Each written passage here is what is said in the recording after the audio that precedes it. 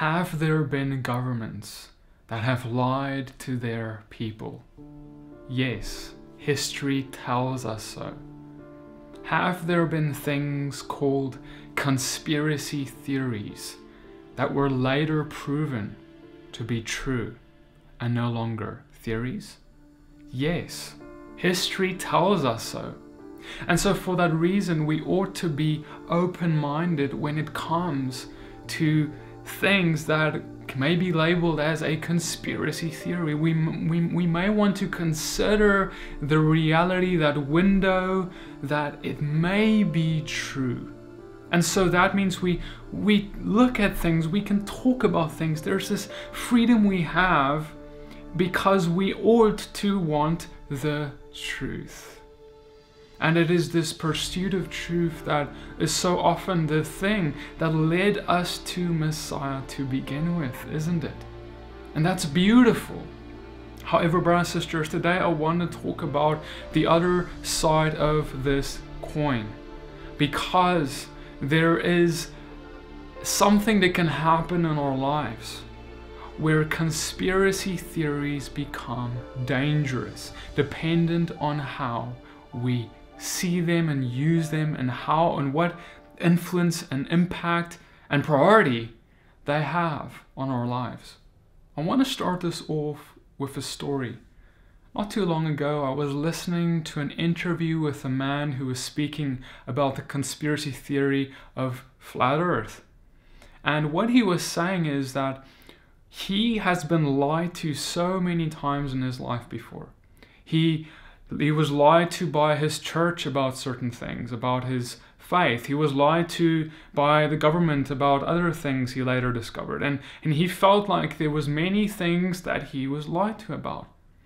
And he then said that when it came to this idea of that the earth is not round like we all were traditionally taught, but that it is flat, he said it only took him 3 minutes to completely accept the theory as being the truth, as being the reality. And he said the reason that it only took him 3 minutes was because he was not surprised, because he's already been lied to in his life about so many other things.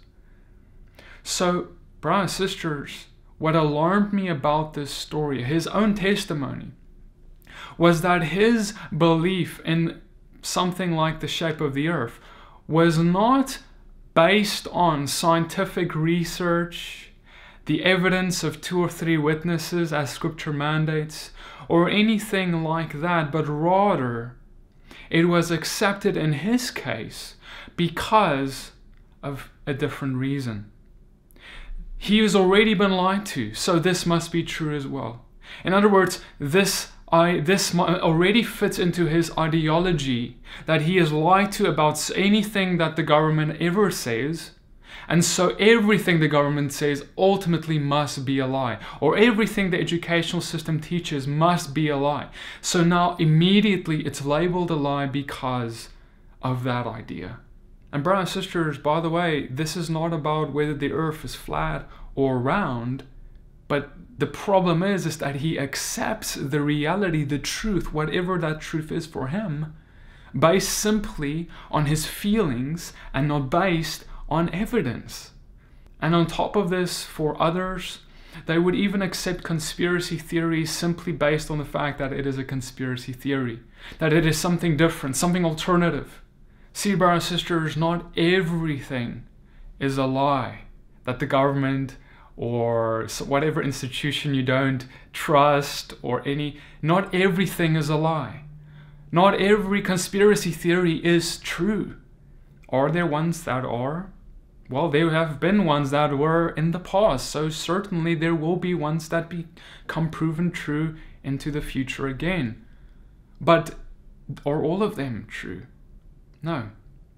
And for some people, the reason that they so easily accept conspiracy theories as truth, even if it's too easily, is simply because there is sometimes a hype that is associated with it.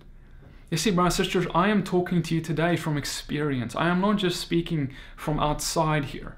I myself, in my past, when I was a teenager, I got caught up in various conspiracy theories. That was what was my big hobby, if you will. I loved reading up on it. I loved investigating it. I loved digging deep into these things. But if I was going to be honest with you, it was a problem for me. I would have told you back then, though, that it was fine, there's nothing wrong with it, and I was a Christian, I was a believer in God. I would have even told you that I'm doing it as part of my mission for God to expose the lies that the enemy is doing. The only problem was that I was more caught up on the enemy's lies than in God's truth. The only problem was that conspiracy theories have become my idol back then. And God had to rip me out of that because I started realizing that I am more consumed in conspiracy theories than His kingdom work. And no, your conspiracy theory is not His kingdom work.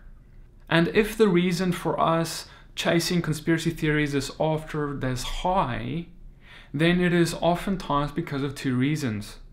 Number one, because it makes us feel exclusive. It makes us feel special because we feel like we have this piece of knowledge that no one else has, and that makes us better than anyone else. It makes us what people call woke. And it's even this term that has been invented by people who often go into conspiracy theories because that term is even rooted in pride. That term is rooted in, I know something more, I am woke. As if knowing a conspiracy about some conspiracy theory makes you woke. Brothers and sisters, the only thing that makes you woke is the gospel and Yeshua, Jesus, His freedom. That's what makes us woke. And you can't attribute that to anything else. And really, if we're going to be honest, for sometimes the reason that we go into these things over and over from one cessationist idea to the next, to the next, to the next, and that's all that we do. Sometimes we do it because we have a void in our heart that we're trying to fill. Sometimes we do it because when we're real with ourselves, we are not really doing the gospel. We don't have real, true, deep relationship with God. Sometimes that's the reason. And I want you to ask yourself the question as you're watching this. Ask yourself, am I spending half the time in my Bible that I'm spending on conspiracy theories? How many people have I baptized this year? How many people have I discipled or led to the Lord? How much am I proclaiming the gospel? You see, if these things are not happening in your life, because these are some of the marks of a believer, then you need to step back, step down from your conspiracy theory pursuits and go and pursue His kingdom matters. Number one above all else. You know how Yeshua said, Jesus said, if you don't hate your mother, brother, sister, and all these people, you cannot be my disciple. I tell you that if you don't hate your conspiracy theories, you cannot be His disciple. And the principle is that if in light of Him, if it is going to be God versus your conspiracy theories, and you don't hate them versus your love for God, just like if it is God versus your family, you ought to hate your family if you had to choose between them and God. That is what Yeshua meant with that. And we have to do the same with our conspiracy theories. Because if you are wondering, if you're thinking twice about that, you have an idol on your hands. And if your conspiracy theories are getting in the way of the kingdom life in your life, you have an idol on your hands. You have blood on your hands. And if you are only thinking about your conspiracy theories in light of this feast season we are even in right now, this feast of Passover, you have an idol on your hands. Get rid of it. Brothers and sisters, the danger of it, you may say, wow, what's the big deal, Petey? What's the big deal? The big deal is sometimes we go and we say this. We go and post something on Facebook, or we share something here or there. But if it is unproven, if it is a conspiracy theory, and a conspiracy theory by nature is a theory is something unproven. If we take that and we post it somewhere, and you say, this is how it is, look how horrible this is, look at what they are doing, or whatever it is. but it is unproven. There is not 2 to 3 credible witnesses. There is not evidence behind what you're saying. There's no sources attached to it. But you are saying that this is the truth. That is bearing false witness. That is bearing false witness. That is lying. And so, brothers and sisters, we need to be careful, because even if we are saying something about someone and it is bearing false witness about that person, that is equated to murder according to our Messiah. If what you're saying is wrong, if it is a lie, unproven, and I don't care how much it fits into your ideology, your existing ideas about whatever you're talking about, if it is unproven, it is bearing false witness. Even if it is really true, but it is unproven, there is no evidence. Even if it turns out to be true later, but you're posting it that it is true, even if it's unproven, that is bearing false witness. You can only say something is true if there is evidence for it. If we could go and lock people up just based off of rumors, can you imagine? Everyone would be locked in prison. There would be no evidence. That would be crazy. But yet we are supposed to be ambassadors of the truth as lovers of Christ. Yet we get caught up in things that are untrue or unproven to be true. And now, am I saying we can't share? Am I saying we can't talk about things? No, I'm not saying that. I'm saying don't say it's true when you don't know that. We can go and we can say, hey, I found this, I heard about this. Brothers, sisters, I don't know if this is true. I don't know, but this is interesting, so I'm just sharing. Maybe someone can find out more about this. Maybe there's evidence we can see. Maybe this is something interesting to just think about. That's fine to do. But you see the difference.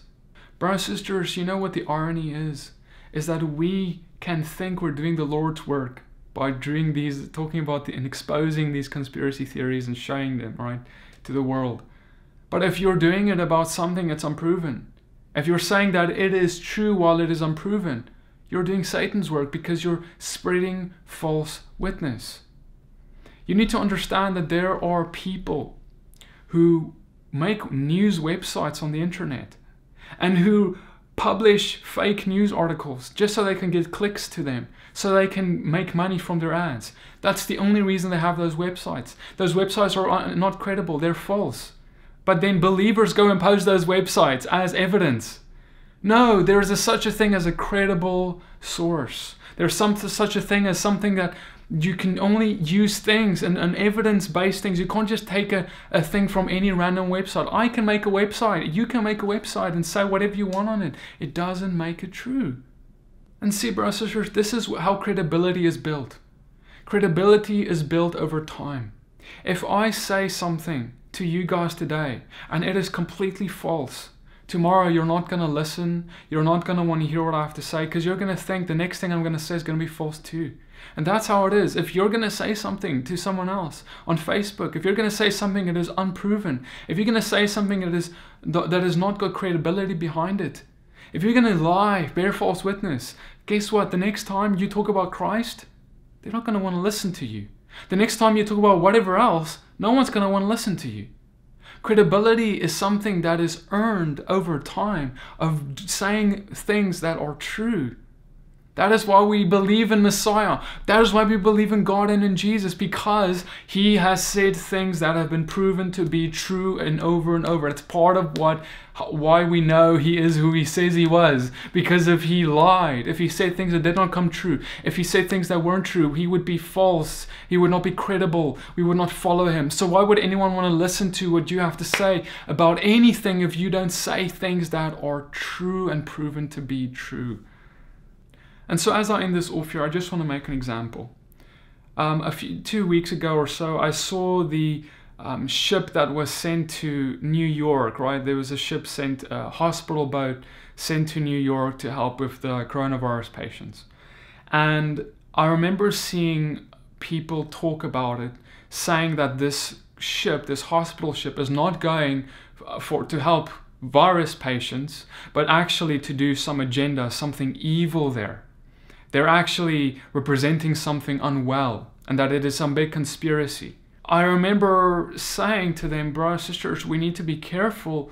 How can we say such a thing? How do we know this is true? We say this is true, but how do we know it, right? And then a week later, I see in the news something incredible. We see this man, I read in the news, it says, engineer intentionally crashes train near hospital ship Mercy, believing in the coronavirus conspiracy.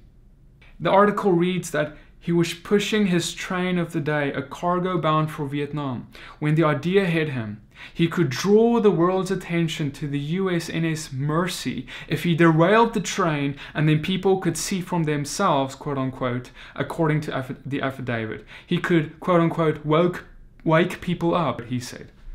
This man believed that he can crash a train near this hospital boat. People don't even, it's even unclear if he wanted to crash it into the ship. But he derailed the train because he believed a conspiracy theory about a ship, that this ship is there to do something evil instead of help these patients of the coronavirus. Do we understand what can happen when we start believing things that aren't true? Am I saying it's wrong to talk about things? No. Am I saying it's wrong to spout things as truth if they're unproven? Yes. Because look at what it can do, brothers and sisters. And not even to mention that there's also conspiracy theories that are actually fed into the world by governments to distract and cause misinformation and to cause evil to happen. For example, we have Russia. This is also in the news. Russia has been accused by the US of spreading conspiracy theories that the coronavirus is a biological weapon created by the CIA. And now the UK has set up a unit to fight them. Russia, it seems, is spreading misinformation through fake news sites and in other means, conspiracy theories to inspire things in the hearts of people, ideas that are false, to sway political powers, to sway things, to do evil. And then if we love conspiracy theories, if we jump on conspiracy theories simply for the sake of it being a conspiracy theory, we would jump on this evil theory fed to us by wrong intentions, by evil governments, for example, and we will latch onto it and we will even spread it without vetting it, without seeing if it's proven, without seeing where's the 2 to 3 credible witnesses as scripture mandates. And then we become part of Satan's work, even though we thought we were doing it for God. So brothers and sisters, this video is not a video against conspiracy theories, bar none. I have no problem with talking about things. But what I am against, and what we all ought to be against, is falsehood. We serve the God of truth. And if we cannot put our foot down for truth, despite our love for alternative media, despite our love for things that are sensationalist, then what are we doing? We are supposed to be disciples. We are supposed to have a credibility attached to us, so that when we talk about our God, people will listen. So brothers and sisters, yes, years ago I loved conspiracy theories, and then I realized that all was a waste of time, because the things that I was digging into, most of those things were totally false. Most of them are. Most conspiracy theories are false. That's why they're called theories. They're unproven. And today, yes, hey, here and there we're looking into things, we're praying, and guess what? If you're spending your time with the Father and intimacy with Him in your Bible, He's going to tell you stuff.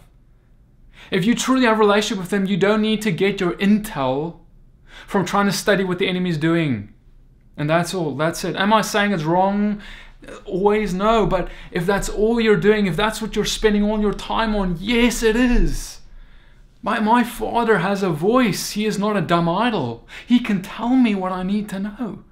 He can, I don't have to be clued up on every conspiracy theory in the world to know what deception is. If I'm just clued up on who He is and His voice, I can know every deception by just seeing it. So brothers, sisters, let's refocus. We get refocused. In this time, we focus on Him. And in all times, we focus on Him. And we hate all other things that exalts itself onto the knowledge of God, that tries to distract or take our time. Then we will find freedom, and we will be able to deliver freedom to others.